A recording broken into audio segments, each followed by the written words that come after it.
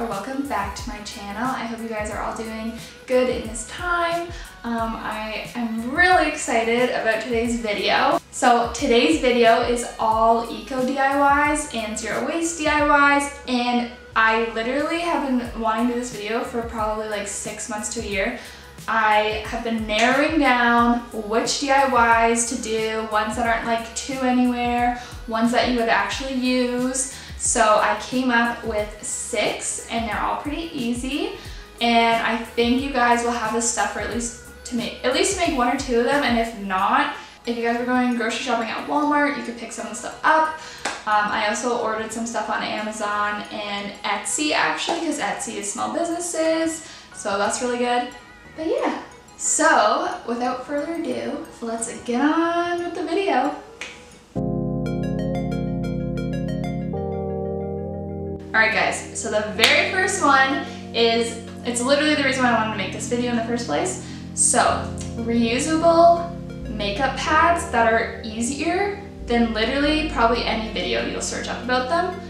This is so easy. You don't have to sew anything, okay? Basically, the reason why I wanted to make reusable makeup wipes are because I do enjoy having little wipes to take off my eye makeup and my face makeup and everything, and the cotton rounds are so convenient but so bad for the environment. So I actually bought some reusable makeup wipes back in September that I've been using for about until now, and I only bought 9 of them because that's all they had in a zero waste store, and they were $1 each. So like with tax I spent over $10 on 9 of them.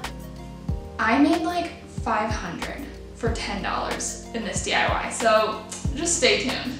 Alright guys, so you only need 2 things for this DIY. The first are microfiber towels. I got these from Winners a couple months ago. You could probably find it in the kitchen section of a grocery store. And then I also had this hair microfiber towel. My mom got me a new one for Christmas this year, so instead of getting rid of it, I thought I could also use it. And then the other thing you'll need, which are really important, are pinking shears, and I got these from Amazon and I'll link them below. And basically what these do is that when you cut the fabric, it won't fray as easily. So I decided to do square makeup wipes because circles would just waste more fabric, and this way I could use pretty much the entire towel. So I counted the lines of the towel to see how many there were, and I decided to make the strips 8 lines each, if that makes sense. And as you can see, using the pinking shears really helps because it makes these little triangles, zigzags, that prevent it from fraying. And then that way you don't have to sew. So I cut those out and I made 6 strips total from 1 piece of towel.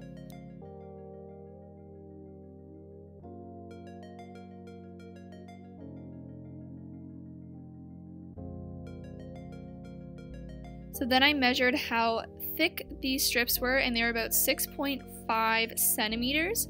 So then I just used a little marker and made dots along the strip at 6.5 centimeters each. So then I took my pinking shears and cut them out. So you can see that the pinking shears really do help with not fraying the fabric, and that way you don't have to sew anything. So it really makes a big difference. So for this towel, it has the polka dots and it's a little different. It's not ribbed the same way, so I couldn't count out the steps. So I just wanted to show you how I did it. Basically, I knew I wanted them 6.5 centimeters on the sides. So I just took my tape measure and basically mapped it out and drew little dots on where each corner would be for the little squares. And then as you can see, once I had all these dots, instead of drawing lines to connect them and using more ink on them, I decided to just take my pinking shears, and as I was cutting, I would just aim for the next dot. So again, this made about 6 strips that I could use, and then I just cut again at the 6.5 centimeter mark and made a bunch. Okay guys, so this is literally half of that package because it's 1 towel from each, and then I still have double this to cut up. I have it all over here, I'll just show you quick. And so it just made so much, which is really great. It's so cheap. All this was 10 bucks. And like I said, I paid $1 per one before, and this just makes so much. Like, I'm literally gonna give so many to my friends and family. You guys can totally make this. It's so cheap and it'll last so long, and it's so much better for the environment. So I just wanted to show you. Let's see how they work when I take off my makeup. Okay, all it has is makeup remover. to do. Take off some eyeshadow.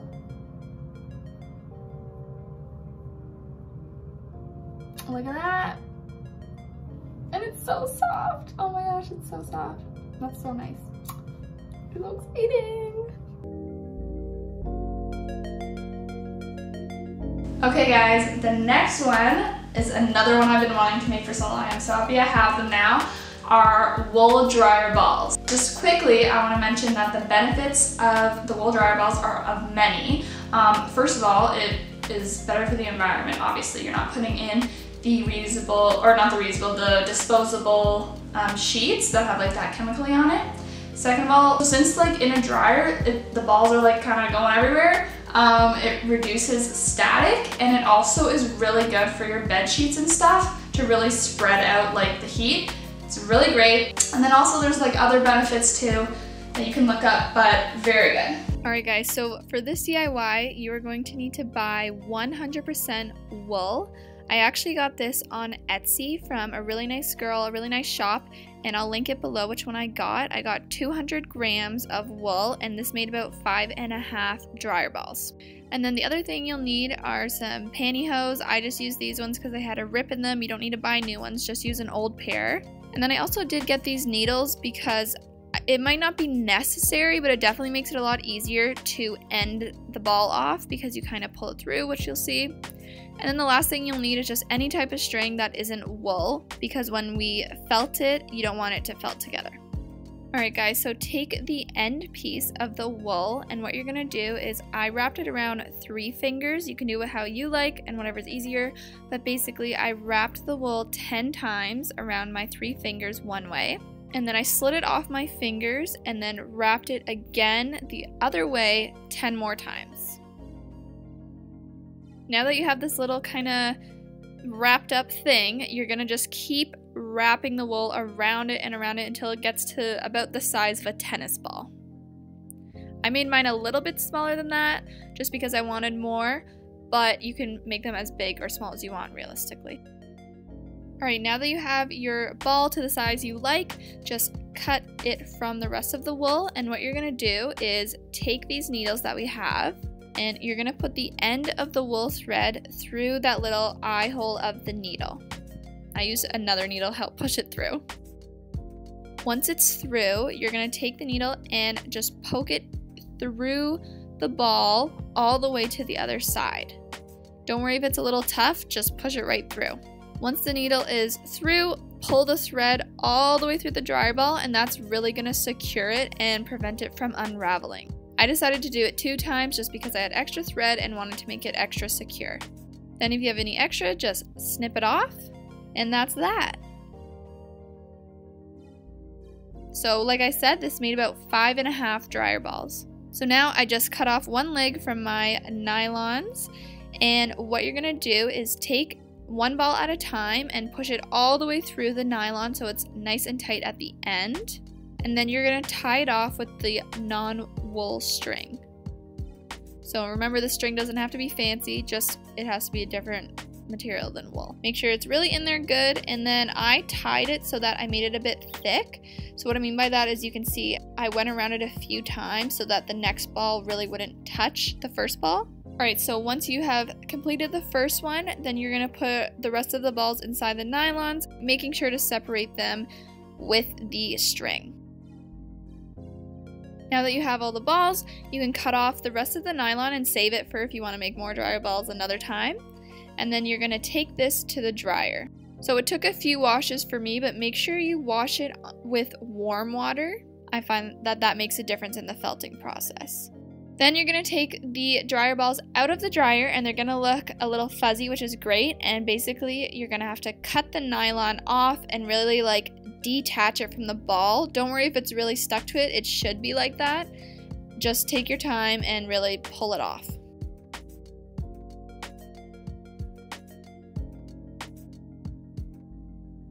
Once you've done that, you have your new dryer balls, and you can do laundry so much better now. Let's take a look.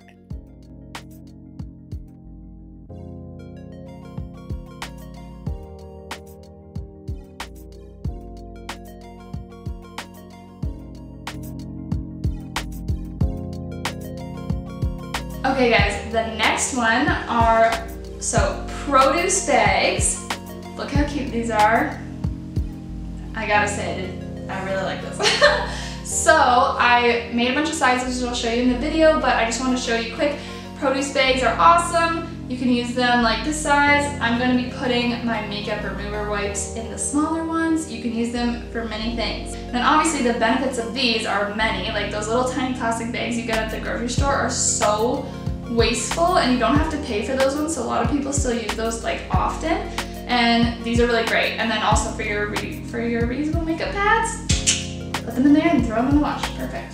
Alright guys, so for this one, you're just gonna need a curtain. I got these curtains from Walmart, and I just decided, since I couldn't thrift them because the thrift stores were already closed, that I would just get really cute ones. So I got this floral pattern.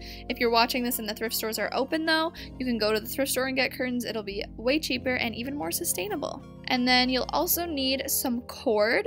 So I just got this cord because I thought it was cute colors and it would go with the floral, but you can get any color you want. Okay, so just to explain to you guys, this is not to scale, but the dotted lines are where I'm cutting. So I want them to be roughly 20 inches long. Adam's just cooking. 20 inches long and about 15 inches across width. So yeah. And then basically on the top and bottom there's a hem, so I'm gonna use those to my advantage instead of making my own hem for the cord, and then the middle ones will fold. So the dotted lines are where I'm cutting, and the squiggly lines is where I'm gonna fold to make the bags. This is not really to scale, but technically they would all be around the same size. So we're gonna try it. I'll see you in a sec when they're all cut. Okay guys, so I cut out one of the two curtains and it gave me 12 bags, so total is gonna be 24, so you can literally make so many. I'm gonna be giving these to family and friends too, but I just want to give you an overview of what they were. But basically, for the top and bottom, it had like the already sewn top for like a rod because it's a curtain. So basically I'm using that because I'm gonna put the cord through there.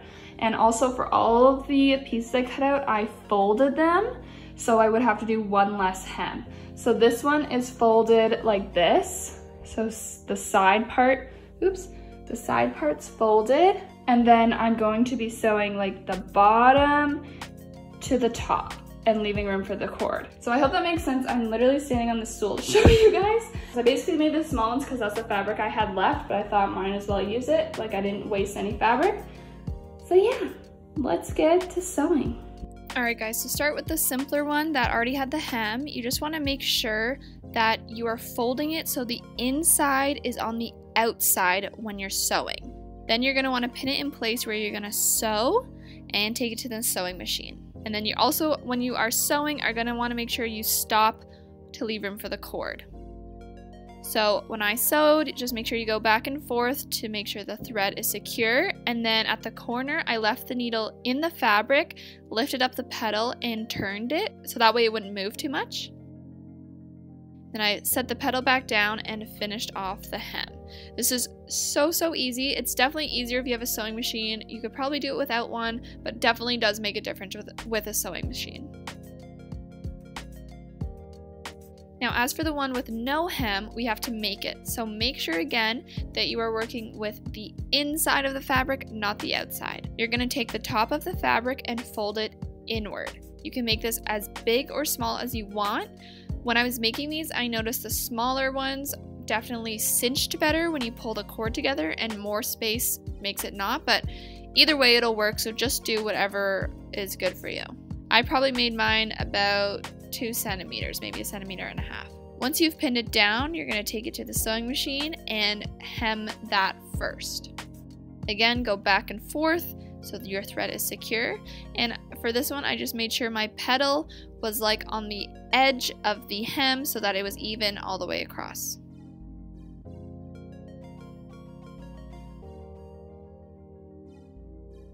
Now that you have your hem, make sure again that you're going to flip it so that you are going to be working with the inside. I think it makes sense if you like see it, but now you fold it so that the inside is on the outside again. And now it's the exact same thing as before. You're going to pin it in place and take it to the sewing machine to sew the 2 sides.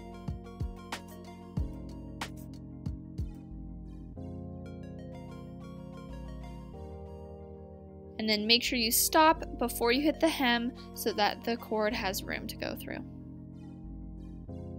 So here are the bags. What you're going to do now is turn them inside out, which actually makes them outside in, or whatever it is, right side in. So now you have the more vibrant colors on the outside and the hem on the inside.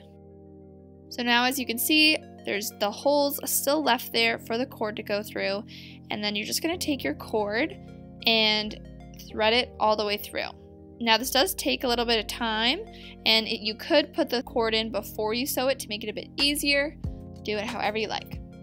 Once the cord is all the way through and the length that you want it, then just cut it off and tie it. Now you have these amazing reusable produce bags, and you'll never have to use one of those little plastic bags again.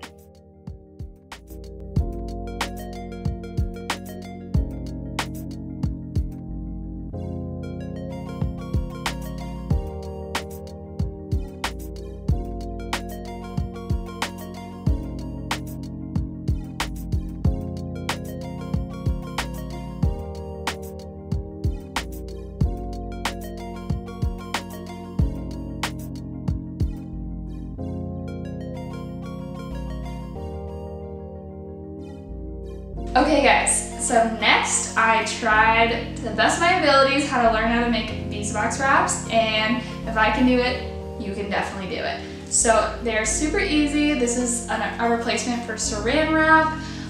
You basically put this around food or like around bowls. Lots of benefits to that. You're not throwing it out. They last up to like a year or two, depending how often you use them. And then also beeswax is like 100% biodegradable, so I'm pretty sure you can compost these. And like, especially if you use 100% cotton, which I use.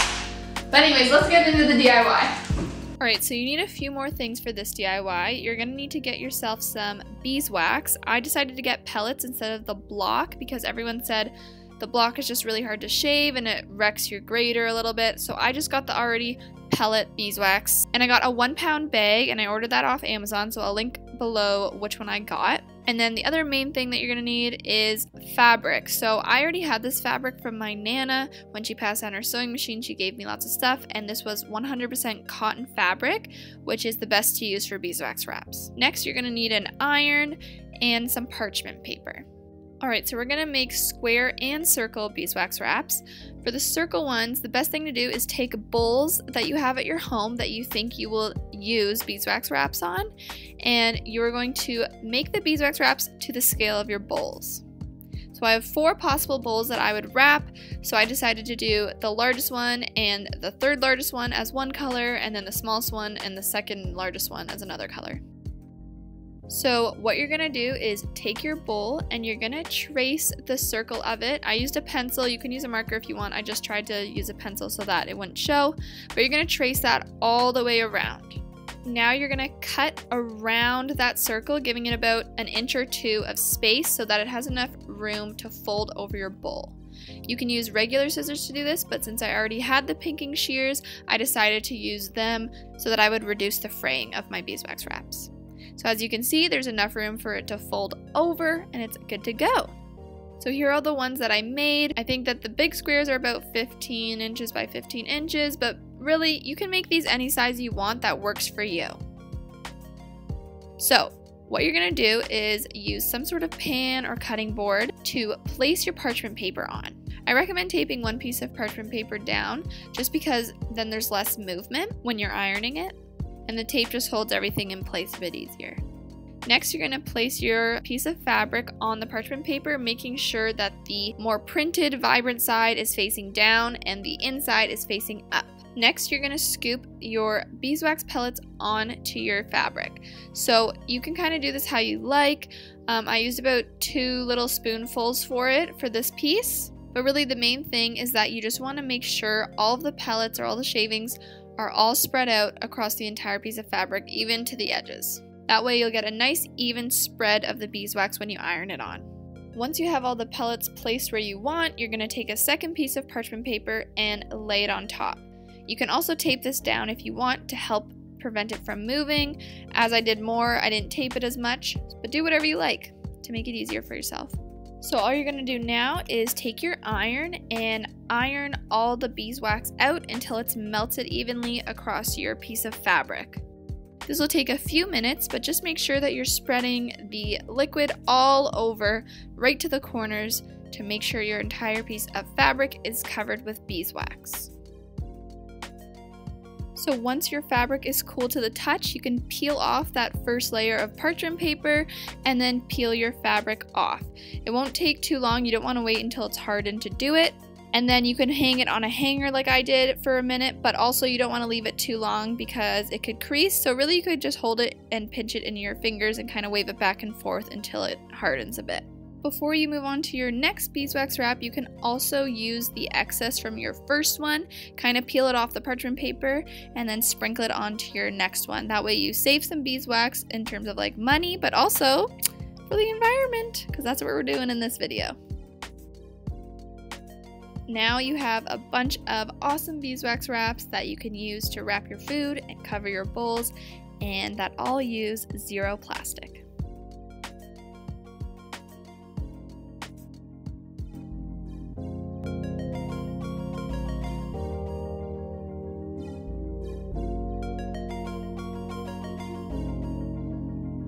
Okay, next is this little guy, and it is, I guess it's more of a scrubber than a sponge, you could say, but it is literally a zero waste, 100% biodegradable sponge. And I found this. This was not my idea. I'm totally gonna give credit to the video I found because I had an environmental education class from Teachers College and we had to make something like out of nature or whatever. So that's when I found this. It was like 2 months ago. So I had literally made one before and used it for 2 months. Like this 100% works. It's literally awesome and it's so simple. And you can throw it in the compost once it gets like scraggly and it will literally biodegrade 100% in 2 to 3 years. Which, if you don't know how long stuff takes to biodegrade, that's pretty good. So, and the secret to this is jute. Let's get into it. Alright guys, so you don't need much at all for this DIY. You're just gonna use something that you can macrame on. So I'm using this wooden rod that I already had. And then again, you use jute twine. So jute is spelled J-U-T-E. And basically what this is it's actually a vegetable fiber that is spun into a coarse twine that you can buy, and then it looks like this. So that's why it's 100% biodegradable, because it is actually just vegetable fiber. And I picked this up about 2 months back from Michael's. So you can get it there or any dollar store or craft store. Alright, so you're going to take your jute twine and you're going to cut out 12 pieces of 80 centimeter pieces of string. So I just took my little measuring tape, put it at 80 centimeters, measured it down to 0, cut that one, and then cut 11 more to make a total of 12 pieces of string. So now you're going to have to find somewhere where you can hang your rod. So I just use these 2 handles on 2 cupboards in my kitchen. And what you do is you're going to take each piece of twine, you're going to put the 2 ends together and go all the way down so that you find the middle. Then you're basically going to put it up one side of the rod, down the other, and pull the string through.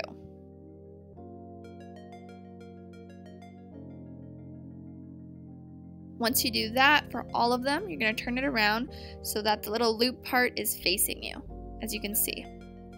So now, don't worry, you can definitely do this. All we're doing is one type of knot, which is called a square knot. So grab your 4 first strings on one side, and then the 2 middle ones you're going to keep together. Then you're going to take the left one first, and you're going to make a 4 over it. Then you're going to take the right one and do an over-under movement. So you're going to put it over the end of the left string and then under the 2 middle strings and pull it through. Then you want to pull it really tight all the way to the top. Now that's only half the square knot. To finish it off, you do the exact same thing, just with the opposite side. So you'll take your right string first, make the 4, take the left string, do the over-under, pull it through, and tighten it all the way up. That is called a square knot. I have some more tutorials on this on my video that I made a couple years ago doing a macrame wall hanging. You can check it out if you want, but it's very simple to make this. You can definitely do it. So once you have your first square knot, you're going to make more square knots across the whole top. I just wanted to show you again here how to do it so that you can really get it down. Alright, now that you have your first row of square knots, you're going to keep doing square knots, but you're going to do a little bit of a different thing for each alternating row. So for this row, what you're going to do is actually take the first 2 strings and put them to the side. Now you're going to make a square knot with the next 4 strings. So basically you have to do this because if you just made square knots all the way down, you would have individual little lines of square knots. But when you do it like this, you are attaching the 2 strings together to make one piece. So the second row, you're going to have 2 extra strings on the left side and the right side. When you get to your third row, now you're going to do the exact same thing as you did for the first row. So you're going to take the first 4 strings again, make your square knots, and do that all the way across. I hope that makes sense. But basically, you're just going to keep doing that all the way down until your desired length. And remember to always alternate the rows so that your entire sponge is attached. Now that you have your whole sponge, you're going to take the bottom strings and really tighten them. Because it's a square knot, it shouldn't unravel when we cut them, but just make sure you give it one last really tight pull all the way across so that they're good. Then you're just going to take your scissors and trim off all of the extra string along the bottom. Once you're happy with that, now you're going to slide the sponge off of your rod. You can now unravel those top pieces by just pulling them upward, and then you're going to cut all of those off as well. If you want, you can leave one as a little loop so that you can hang your sponge on the sink, or you can cut it all the way off, but I think it looks cute like that. Then that's it, and you have a 100% biodegradable sponge.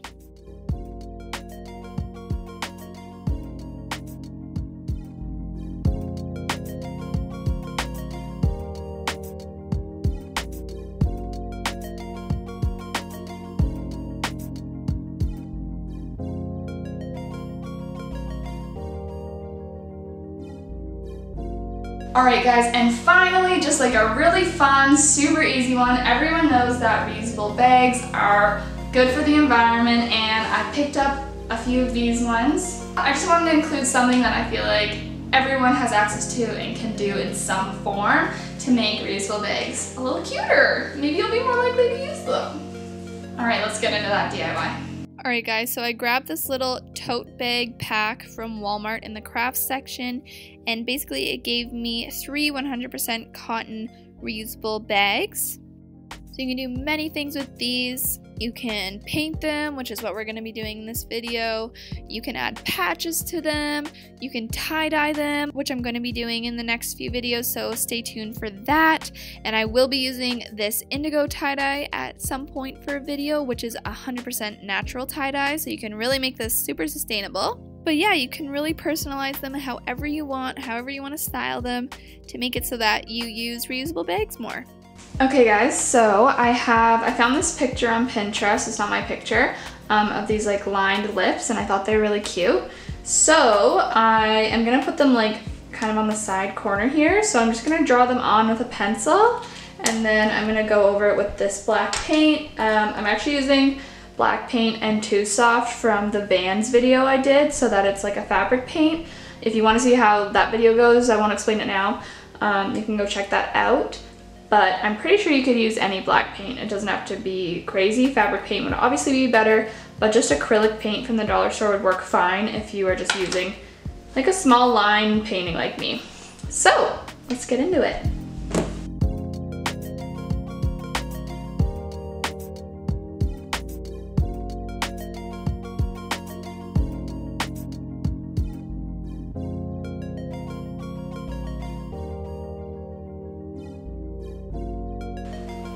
Okay, so I think this turned out so cute. I made the lines a bit thicker so you could see it a bit more and, you know, filling it in. But yeah, you can do all different types of things to your bags. I will be tie-dyeing some of them, so stay tuned for that video. But yeah, exciting. Let's go try it on.